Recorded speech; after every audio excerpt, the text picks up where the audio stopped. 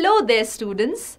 Well, if you are someone who wants to score a handsome percentile in your JEE Main 2023 exam, then this video is for you. Because today I'm going to share with you the list of easy kill topics in mathematics which you must give topmost priority while preparing. Because these are high ROI chapters, that means they give super duper high return on investment. In short, low input, high output. They demand relatively lesser input from your end, both in terms of the time and the energy that is required to prepare them, to master them, but at the same time, they reward you with great output because the importance of these chapters, their weightage in the JEE Main exam is immensely huge. So let's get started. We have statistics, mathematical reasoning, heights and distance, sets, relations and functions. All these chapters are extremely simple to understand and are very less time consuming.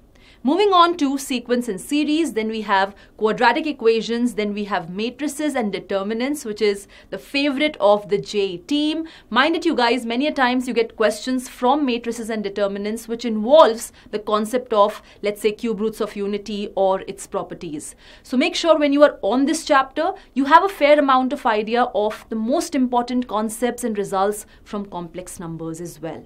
Up next, we have vectors and 3D geometry. And now I want to say conics because we all know it is important, but let's not ignore the fact that it is one of the weak areas of majority of students. So I would strongly recommend you to just focus on excelling at straight lines and circles first. Moving on to calculus, we have limits, continuity and differentiability, area under curves and differential equations. But hey, here's a catch.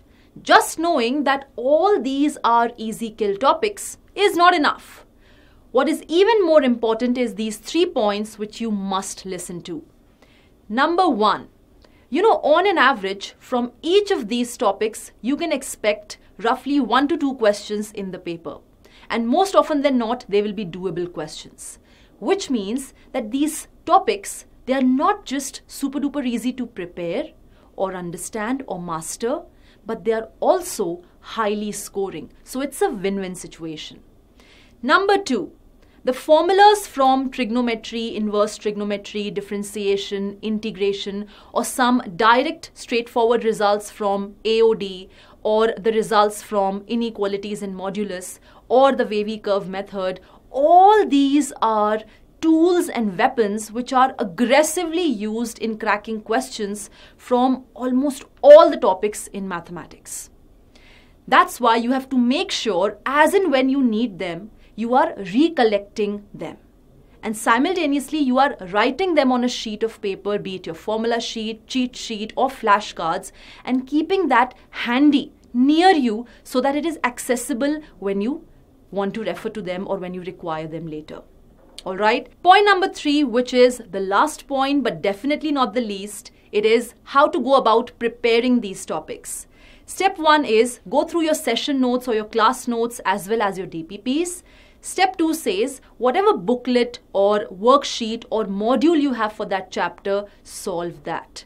In fact, there are certain chapters like, for instance, vectors and 3D, for which even NCERT Exemplar gives a great exposure of questions. You must check it out. Step number 3 is solving the JEE Main previous year questions. Very important and something which is non-negotiable. And last point is, once you are done with all 3, then you have to make short and sweet summary of that chapter, which will act like short notes for you. Very helpful when you want to revise this chapter in future. And with that, it's a wrap, people. I hope you found this video helpful. If yes, hit the like button and also subscribe to the channel for more such videos. Goodbye and take care.